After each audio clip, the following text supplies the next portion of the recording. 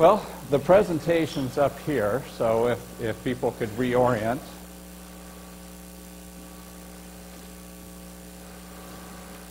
So my name's Dana Bryson.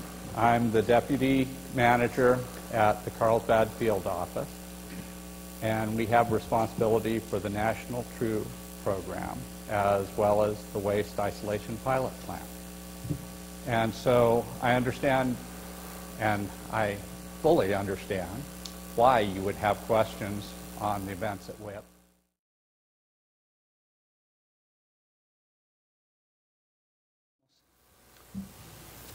I think it's healthy to go back and look at all of our processes and reevaluate.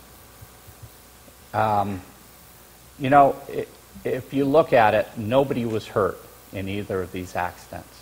And I think we're blessed from that.